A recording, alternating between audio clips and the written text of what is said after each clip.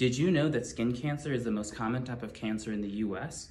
In fact, 1 in 5 Americans will develop skin cancer by the age of 70. Here are 5 tips for how you can protect your skin from skin cancer this summer. Tip number 1, wear sunscreen daily and reapply as necessary. I personally recommend a broad spectrum sunscreen with at least 30 SPF. Tip number 2, skip the tanning beds this summer and opt for a sunless tanner instead.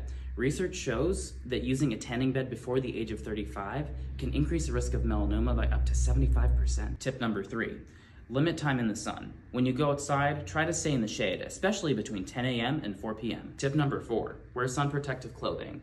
Whether it's a wide-brimmed hat, sunglasses, sun sleeves, or a long light shirt, a little bit of protection can go a long way in the long run. And finally, tip number 5, do a self-exam monthly and talk to your primary care provider or dermatologist about any concerns you may have.